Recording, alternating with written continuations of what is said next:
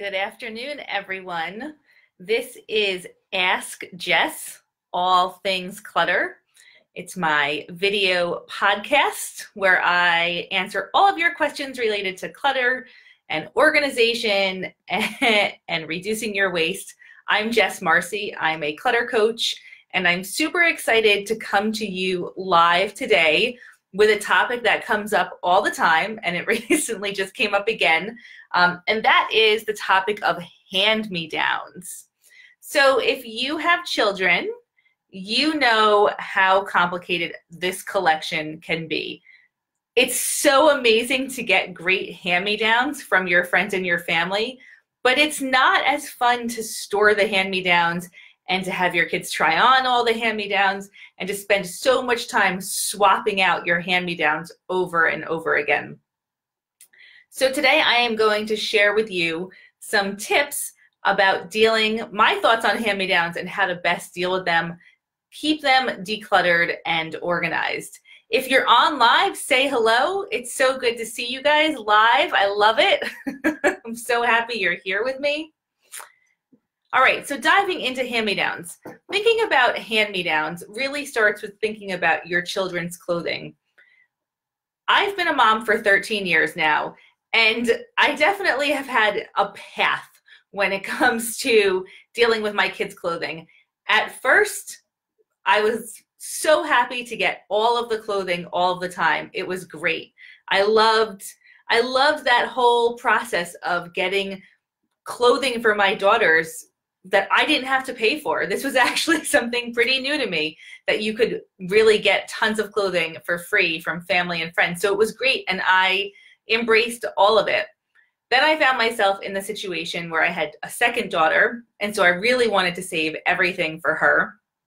And then I found myself in the situation where I had no space for all of these hand-me-downs. And of course, it wasn't just hand-me-down clothing. When it comes to kids, it's hand-me-down baby equipment, hand-me-down everything. So we had a home that was overrun by toddler and baby stuff and clothing for the next 10 years, right? I said yes to clothing in every size. We'll take it all. It's free clothing. Of course, in retrospect, I've learned so much, especially as a professional organizer. And one of the things that I've learned that's most important is to value our life and the stuff in our life in terms of time instead of money. So time is a non-renewable resource. We never get our time back. Money is a renewable resource. We always have the opportunity to make more money in the future. So when you have hand-me-downs, which is a seemingly free collection, we really want to focus on how much time we're spending dealing with the hand-me-downs and how much space we're devoting in our homes to dealing with hand-me-downs. Now, I am not saying do not accept hand-me-downs. Absolutely do accept hand-me-downs and keep hand-me-downs, but let's just put some parameters around hand-me-downs. So it starts really with the clothing that isn't hand-me-downs, right? That your children have in their drawers. How much space do you have in your children's rooms for their clothing? That's your starting point. Your space, your storage space in your house is your personal parameter for how much you can store at any given time. If you want to feel organized and if you don't want to have clutter, you need to live within this space restriction.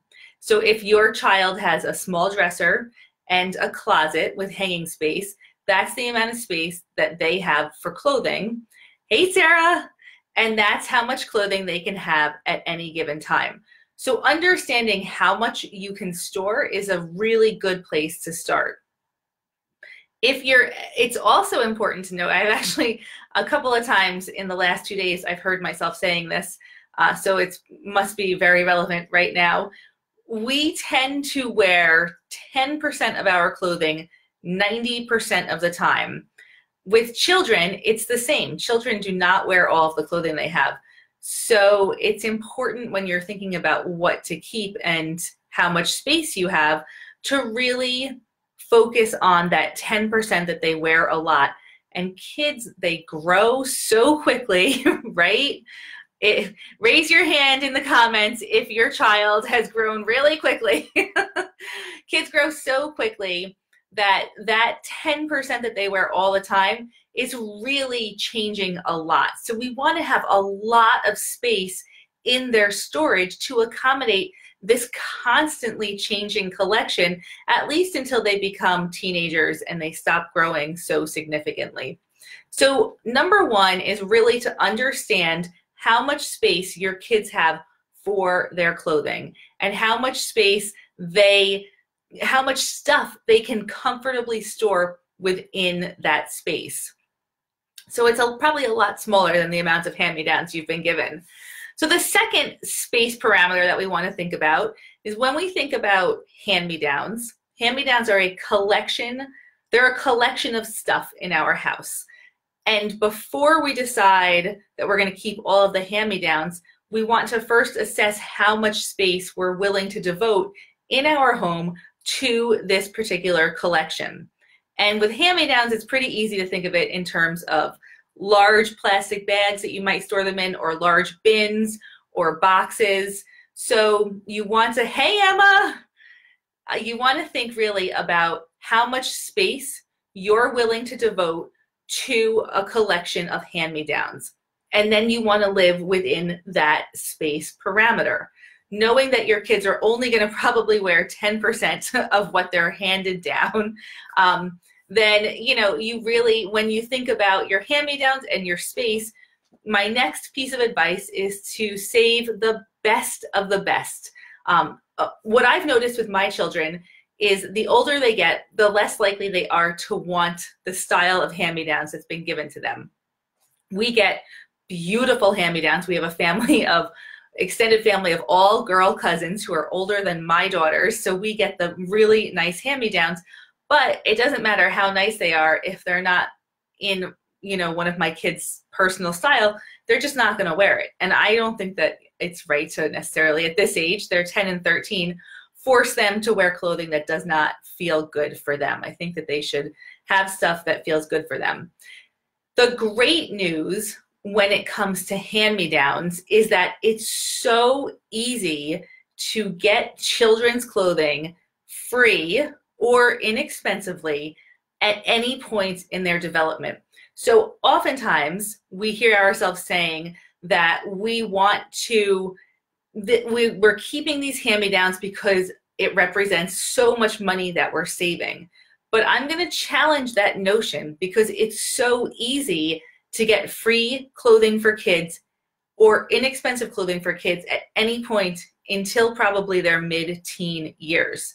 So these are two really great ways that you can get free or inexpensive clothing for kids between the ages of 0 and 13 or 14. Number one is to use your community. So you are connected on Facebook or through moms groups or through your school community to a ton of parents. You are connected to parents, and these parents have just as much clothing as you have. And they also have generally no solid plan besides putting the clothing into the donation bin or passing it along to cousins. They want something to do with their clothing, right? We all raise your hand in the comments if you would love to know exactly what to do with your children's clothing when they outgrow it. Right? You want to have a plan. It's helpful for you to have a place for it to go. So if you are looking for hand-me-downs, when your kids need them, all you need to do is reach out to your community and ask them if they have clothing or shoes or sporting equipment or whatever that you're looking for in the size that you're looking for, right? So you just need to post on Facebook looking for size 2T girls winter clothing. And I guarantee that you will get a large enough response to completely outfit your child at that point in time. So that's one easy way to get free clothing. Use your community, use your friends who already have that stuff lying around, who are desperate to get it out of their house, and give it to a friend, right? Raise your hand if you've gotten awesome. Drop a little emoji in the comments if you've gotten awesome hand-me-downs from your local friends. I know that I totally have. Another incredibly good way to get inexpensive clothing and equipment for children is to use a local consignment, like one of those consignment sales that pops up.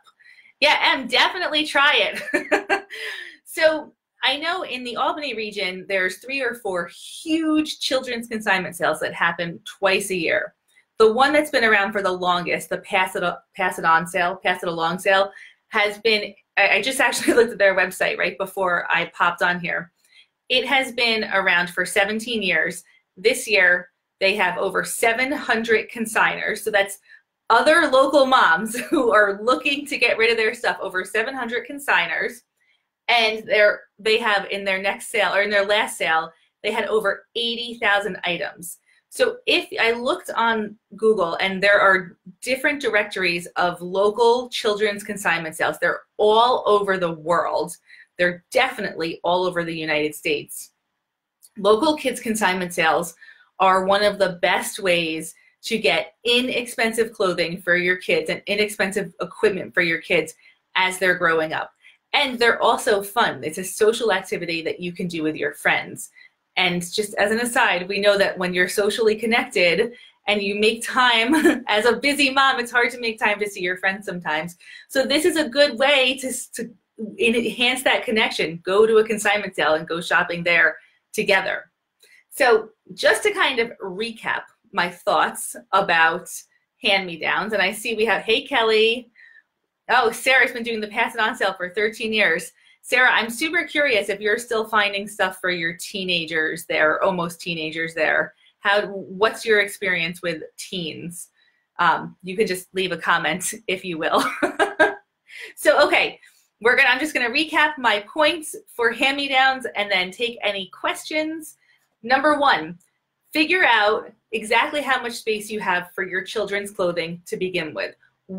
How much space do they have in their bedrooms, in drawers and closet space for all of their clothing? So that's your number 1 space parameter. Number 2, define the amount of space that you have in your house that you're willing to devote to a collection of hand-me-downs. Is it 1 bin? Is it 10 bins? How much space are you willing to devote to that collection? And then live within that space. Number 3, value what you have in terms of your time and not necessarily your money. Time is a non-renewable resource. You will never get that back. Money is a renewable resource. You can always make more. And in the case of kids' clothing, my point number 4, it's so easy to get free and inexpensive clothing and equipment for children. It's of all of the categories of stuff in our lives, children's stuff is the absolute easiest to get for free and inexpensively. The number 1 place that you can go is just use your local community.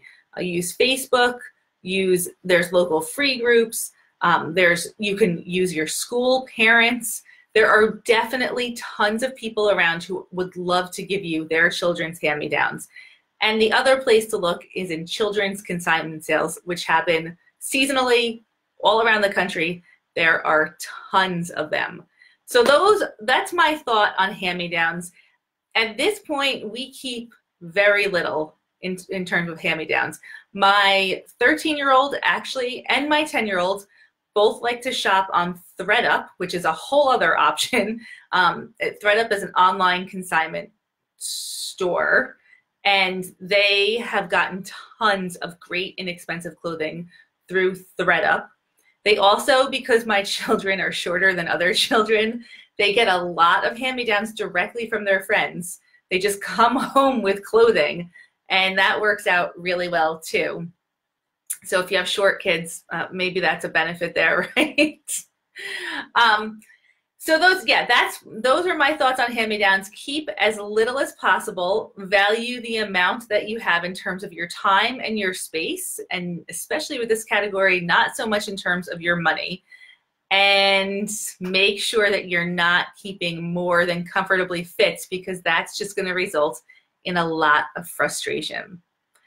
So I'm going to open it up to questions now, and it could be unrelated to hand-me-downs. If you guys have an idea for future Ask Jess video podcasts, please leave it in the comments. That's how I got this idea for hand-me-downs and all of the different topics that I come up with. And if you love this video, make sure that you share it. And I'm always here to help you out with all of your decluttering and organizing needs. So if you like the video, give me a thumbs up, send me a heart, and make sure that you tune in next Tuesday at 12:15 for another edition of Ask Jess, all things related to clutter. Thanks, guys.